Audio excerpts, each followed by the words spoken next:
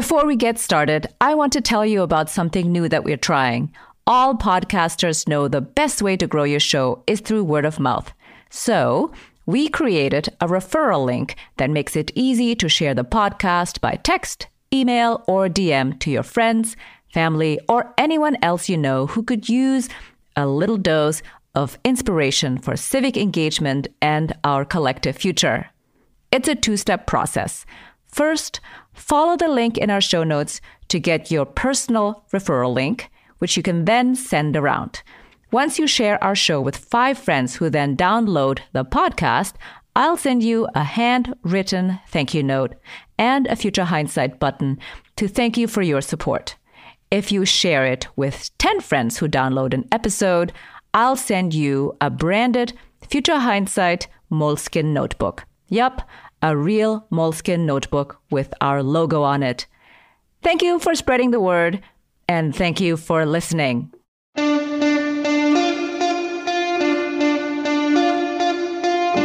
Welcome to Future Hindsight. I'm your host, Mila Atmos. Each week, I speak with citizen changemakers who spark civic engagement in our society. Our guest today is Leon Botstein.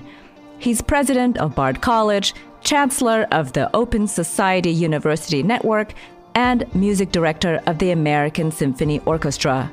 With colleges and universities all over the country having to rethink how it's delivering education, we'll be going back to basics about how education should in fact serve our society.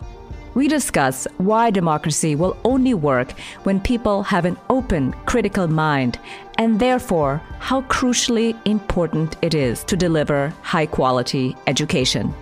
The pandemic has sort of torn the mask off the reality which we always knew was there, but were afraid to admit, the near total bankruptcy of the American educational system. The assumption is that after finishing high school, the individual is prepared to take a place as a citizen and as a working individual in the society. But as it is now, and what COVID has shown is how poor it's been, our secondary system does not prepare our nation for citizenship and doesn't prepare them for the world of work. Let's listen in. Thank you for joining us. No, my pleasure. So I thought we would start with the basics as we're thinking about higher education today. What, in your mind, is the purpose of a university or of higher education in general? A university education, that is the schooling that people get after secondary schooling, is fundamentally voluntary.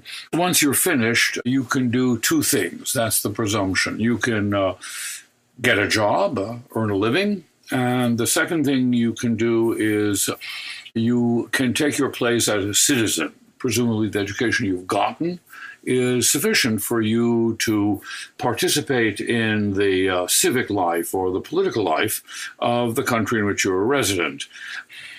What this COVID crisis has revealed is something we already knew, I think, that in the United States in particular, the elementary and secondary system is very poor. It's particularly poor and inadequate for those who are poorest in the society. America has a reasonably democratic system, but one that has never found a way to reconcile excellence with equity. The assumption that if you finish secondary school, you can take your place as a citizen and get a job, that simply isn't true. The fact is our secondary system does not prepare our people to really act responsibly as citizens, and that cuts across race and class. We have a secondary system in which people graduate without knowing how a bill becomes a law.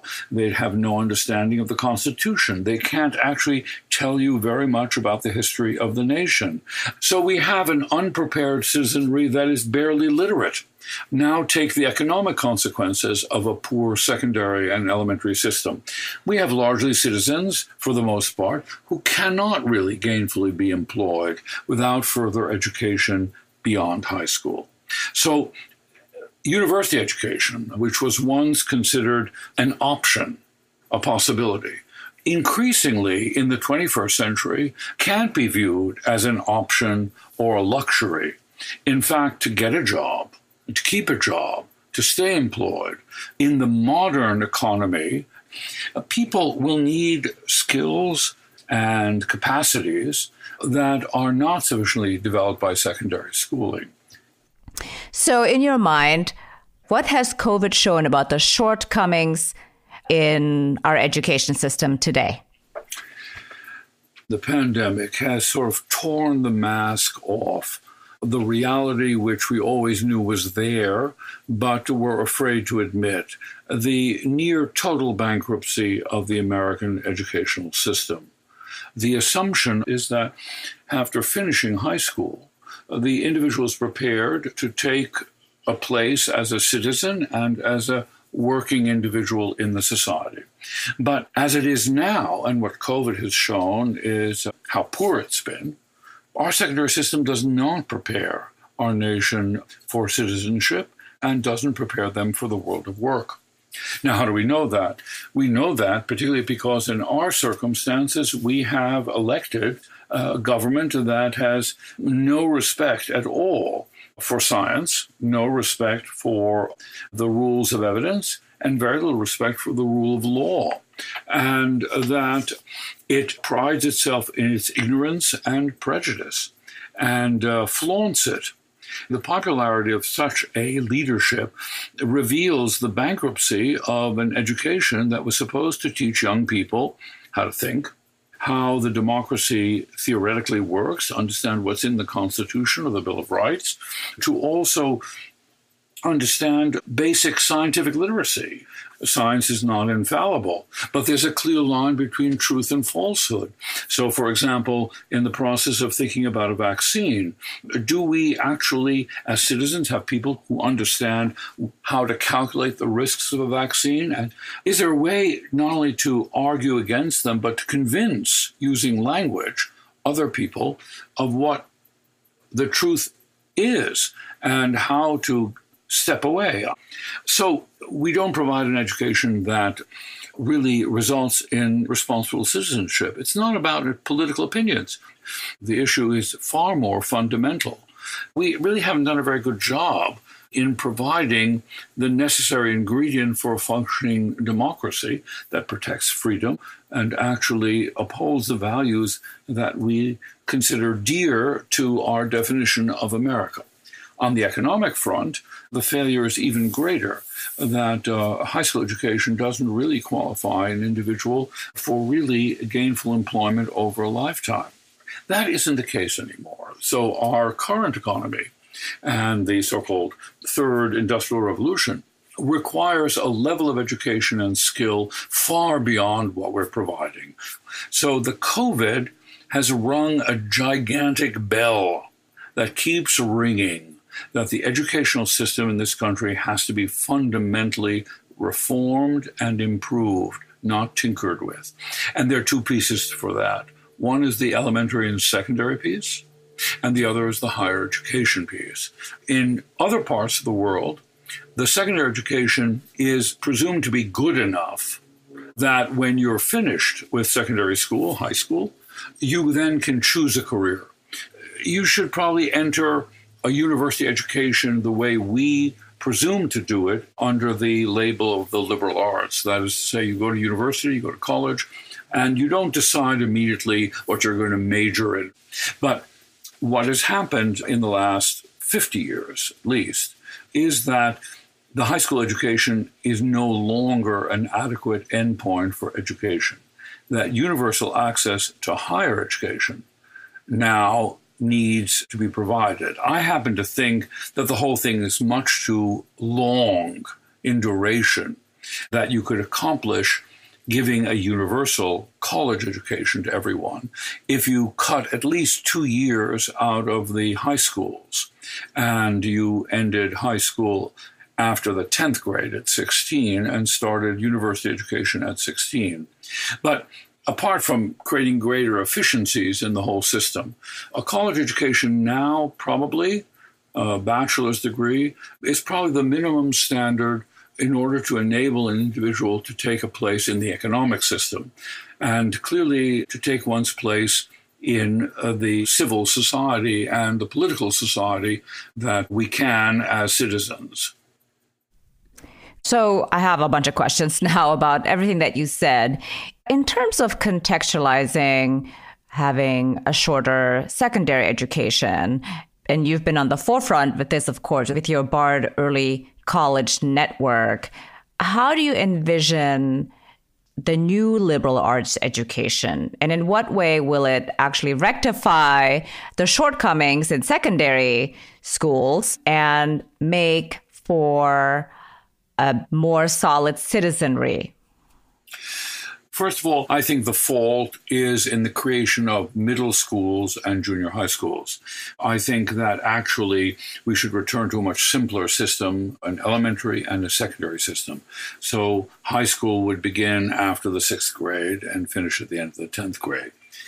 The liberal arts need to provide every student with a minimum set of skills and a knowledge base. Those skills and knowledge base can be said very simply.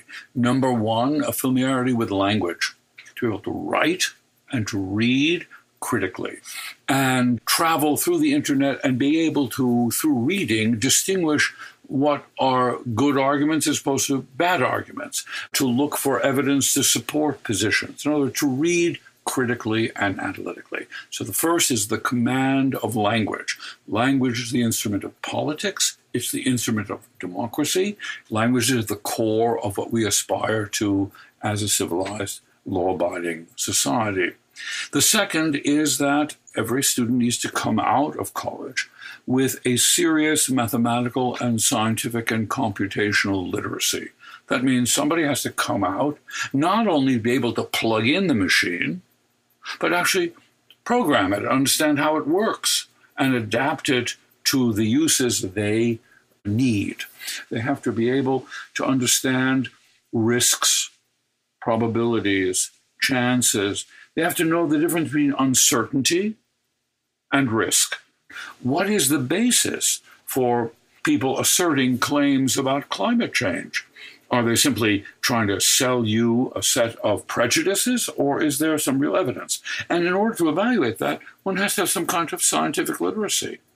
The third thing is one has to have some kind of ability to evaluate the way people tell the story of the past. The way we tell our history has a great influence on what we do now and what we'll do in the future.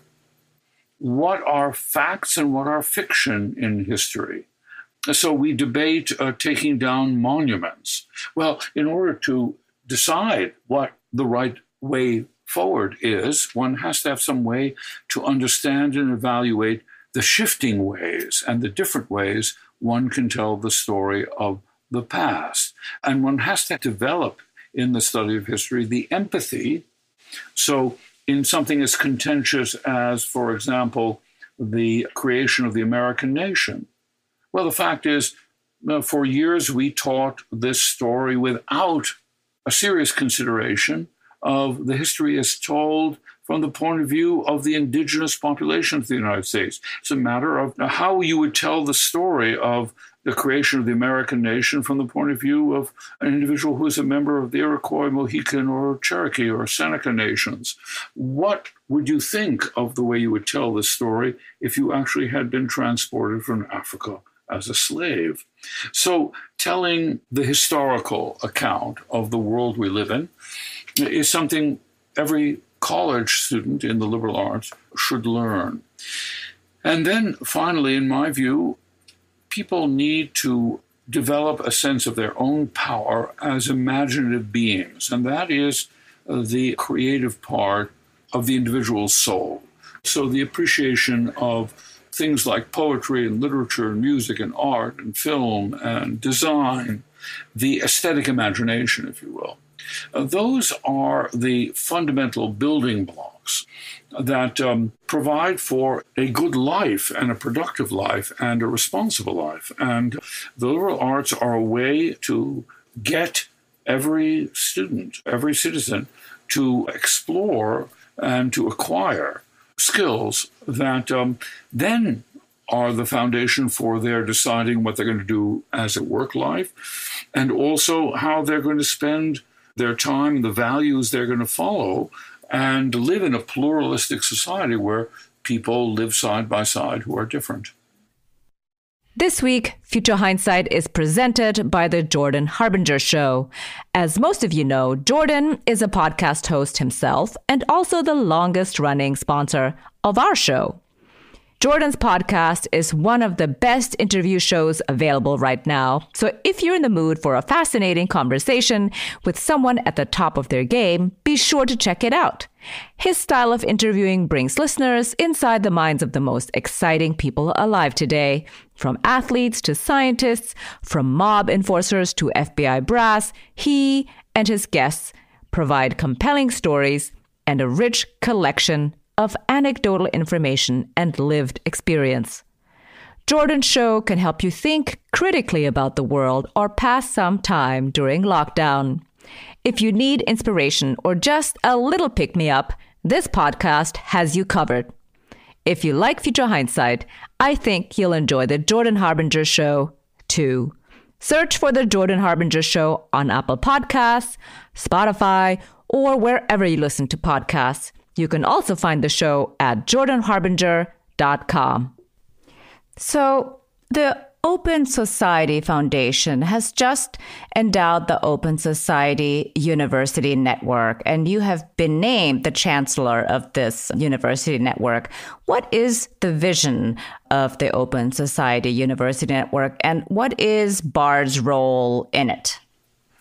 The idea behind the Open Society University Network is very simple.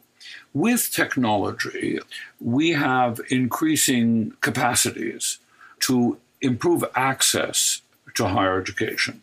So the Open Society University Network is a common platform of universities and colleges around the world that voluntarily decide to join a common distribution network where students in countries and places all over the world who normally wouldn't have access to a high-quality education. So take an example.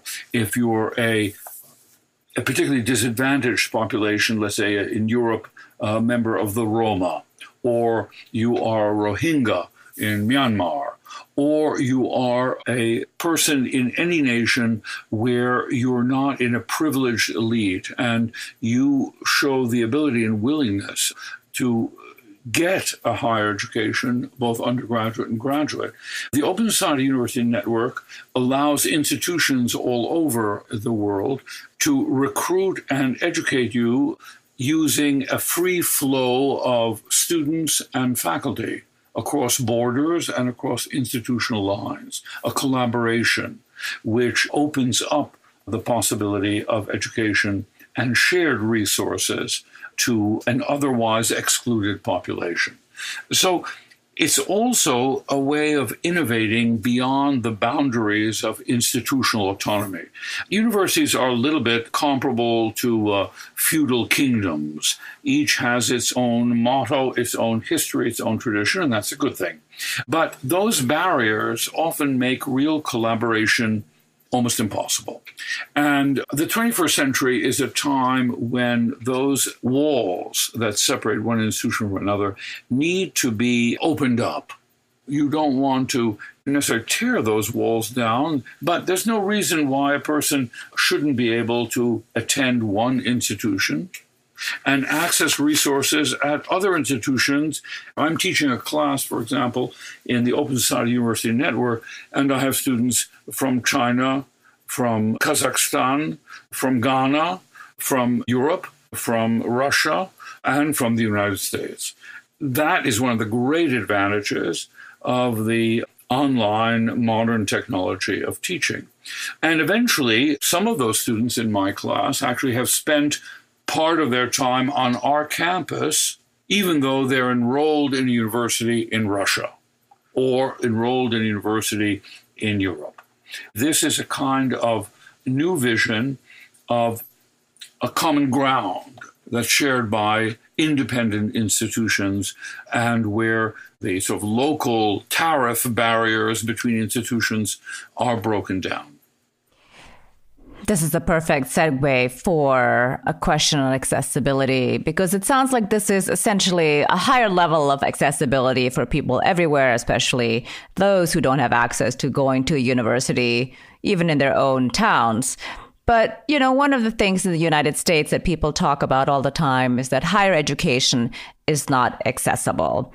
And in your mind, is it because higher education, which is to say going to college, going to university, is so expensive? Or is it a different question about accessibility? So the issue about the expense of higher education is, I think, greatly misunderstood.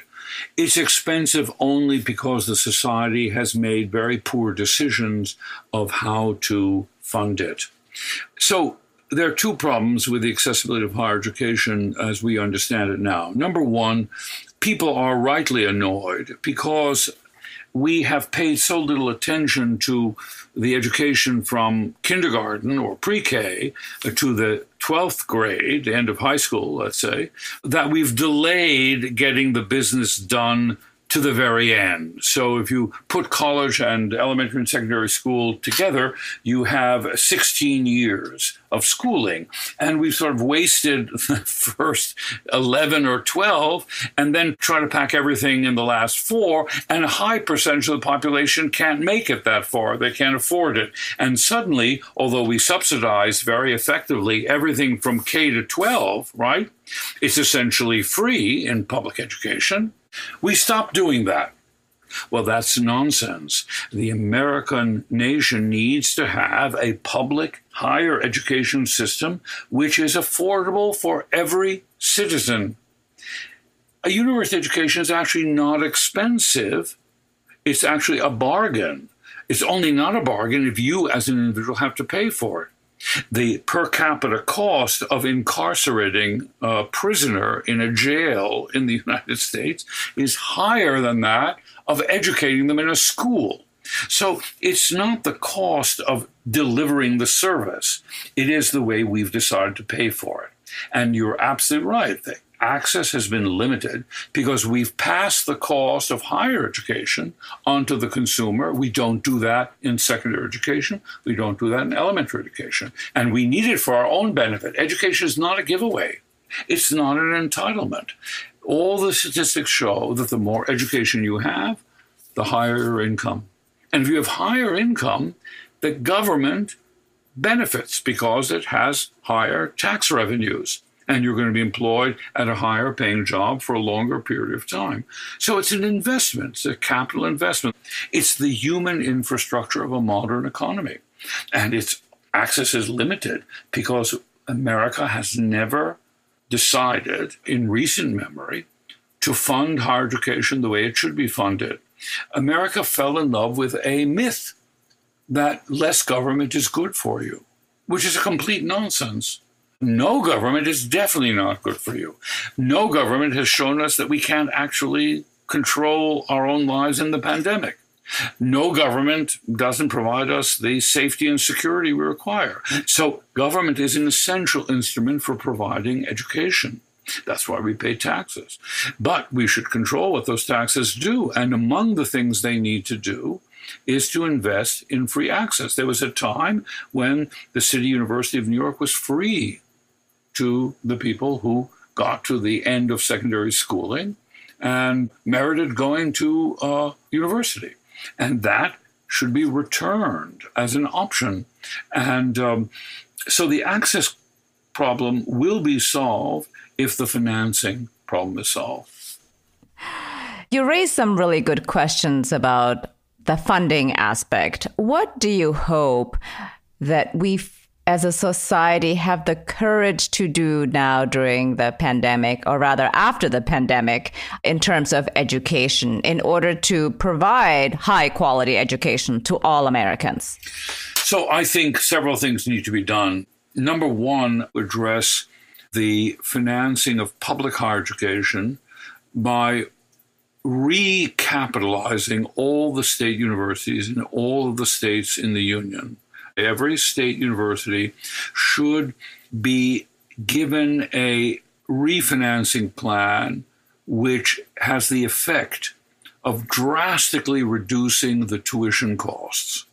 There is no doubt that every individual should pay something to go to university, but it should be totally affordable and based on the ability to pay. So if I'm the child of a multi-billionaire, I get a big bill.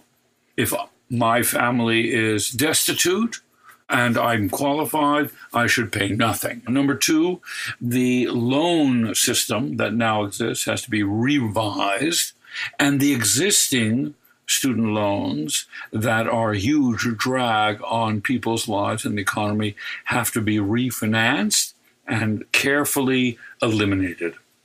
The system is bankrupt and should be declared bankrupt, and therefore all the liabilities should be set aside and a new rational system put in its place. So I would hope that the system would be reformed. The one thing I would hate to see in a post-pandemic circumstance is any kind of return to normalcy. There's no cause for nostalgia in American education here. This is a perfect opportunity to break the momentum of continuity. The other thing that a post-pandemic policy has to do is to incentivize becoming a teacher. America does not respect its teachers, doesn't pay them well, doesn't treat them well. So there's a lot to be done, and actually we know what needs doing. And the pandemic, in a way, is a fantastic opportunity to end business as usual. So as an everyday citizen, what are two things I could be doing to advance this future vision of education? The first thing to do as a citizen is express your interest in the quality of education. Stop thinking of education as a kind of government giveaway, but as an investment in the country and a necessary investment in the future of the country. The second is they need to lobby their governments to stop paying for schools by old tax methods, property tax, for example. Local school boards in elementary and secondary education are a great field of political engagement for local citizens. One of the last bastions of direct democracy is voting for your school board. And it seems to me that we need to somehow retain local control, but actually not make every district or every even state responsible for its own financing. It's very important that the citizens really back a fundamental reform of the financing and governance of schools, and that there is also pressure on the states to relinquish the extensive overregulation of the schools. The amount of bureaucratic and quasi-legal restrictions on the management and governance of schools makes it impossible to make any change. And the population has to actually try to simplify the bureaucratic regulatory framework in which we try to operate good schools. I think that's easier said than done. In order to understand these issues more deeply, I think it takes quite a lot of attention and also knowledge about what's possible. It takes a large dose of common sense. I think we are in a revolutionary moment. Revolution is a good word in American history. It brought us the current republic. We're in a time for radical change, but as you suggest, radical change that is actually informed by what the problem is and how to solve it. One of the positive things the trauma of the epidemic has shown is the inadequacy of our healthcare system and the inadequacy of our educational system. So I think the population would be prepared to listen to a coherent, clear, simple, and straightforward plan to radically improve and change the situation and turn a new leaf. Agreed, 100%. Last question. Looking into the future, what makes you hopeful? I'm very hopeful that a coalition can be built that is about compromise and working together with a very quick and decisive agenda to address the major issues that face us, and education is among them. Education and democracy are inextricably linked. And we haven't totally honored that link. Democracy will work only with people with an open, critical mind. It will only work if people are tolerant of people who are different and respect those differences, and also find a common ground between them. And it will only work if we learn how to compromise, negotiate, decide, and to deal with one another with civility and not with violence. I'm hopeful because we have a chance actually to realize the promise of democracy and freedom. Our problem is not that we cherish freedom. Quite the opposite. Our problem is that we not only take it for granted, but we don't utilize it. And we don't utilize our rights. And in fact, we might be happier if we could blame somebody else, a tyrant. We are more than willing to become victims and to throw up our hands and not roll up our sleeves, so to speak, to make the world a better place. And because we feel so powerless, understandably, we give up. And when we give up, we sound the death knell, if you will, of democracy. And this is a moment, my hope is that people around the world will not give up hope, and that they won't actually use democracy to undo itself. So I'm hopeful that people will cherish democracy and freedom. We have to find a way forward that somehow gives room for a reconciliation of freedom and fairness. Yes, agreed. Thank you very much for being on Future Hindsight, and thank you for sharing your wisdom with us.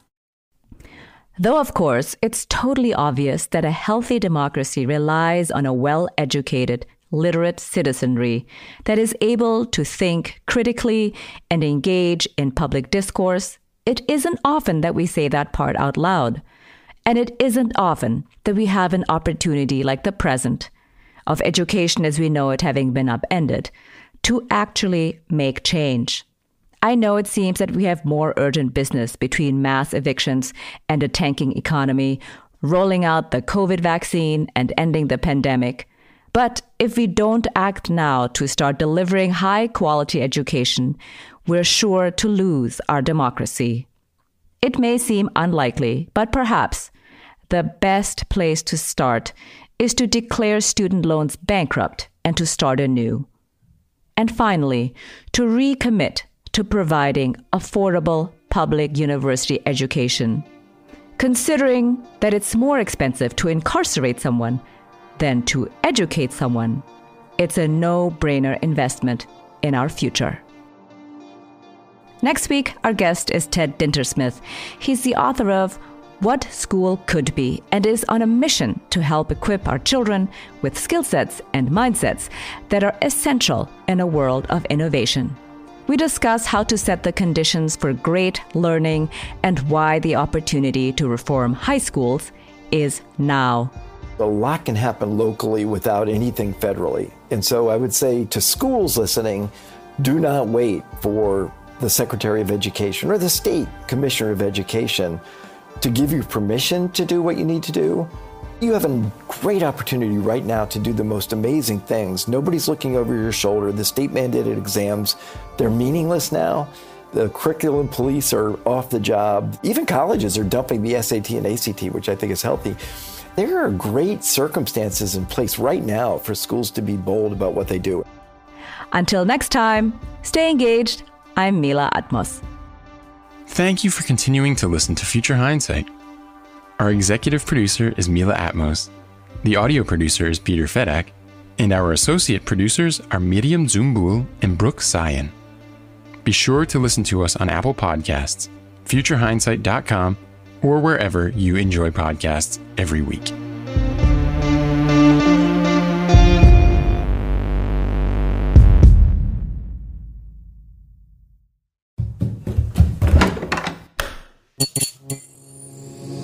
This podcast is part of the Democracy Group.